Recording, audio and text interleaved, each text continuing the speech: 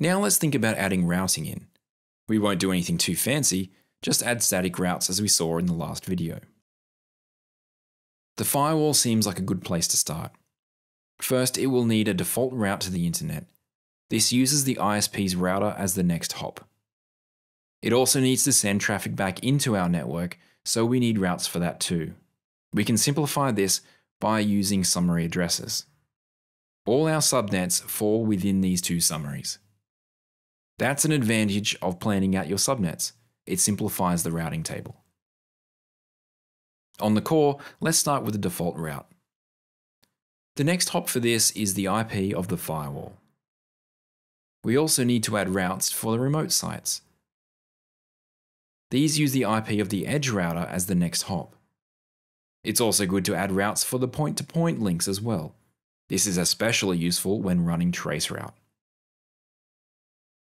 Moving on to the WAN Edge Router, once again, we need a default route. This points towards the core switch. No doubt you've noticed that we need a default route in most cases. We also need routes to reach the remote sites. These use the IPs of the remote site routers as the next hop. The remote site routers will need a default route, of course. The next hop is the WAN router in the main office. We don't need anything other than a default route here. Can you see why?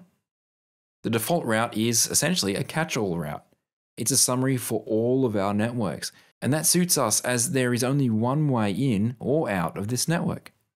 This type of network is frequently called a stub network. Well, that's a lot of static routes that we need. It would be a pain to configure all of these manually, so in the next video, we'll start looking at dynamic routing to simplify our lives. Now before we finish, I have a promise to keep.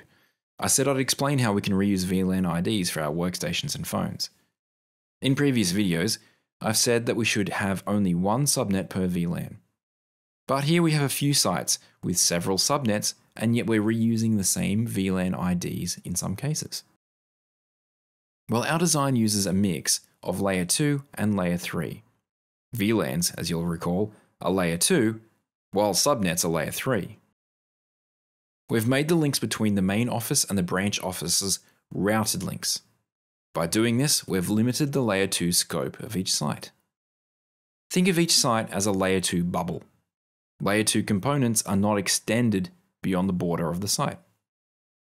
Any VLANs on one site, regardless of its ID, is completely separate from VLANs in any other site. In that way, we are able to reuse VLANs in other sites. Nice little trick, isn't it? As you build your skills in networking, you'll need to create designs and documentation. It's a required skill as you grow into more senior roles. So we're going to start here with a simple design document for the network we've just discussed. Patreon supporters can download the document from the site and use it as your own template at work if you want to. Now you've got those skills locked away, we can move on to dynamic routing protocols. We'll see a few examples and how they can make our lives easier.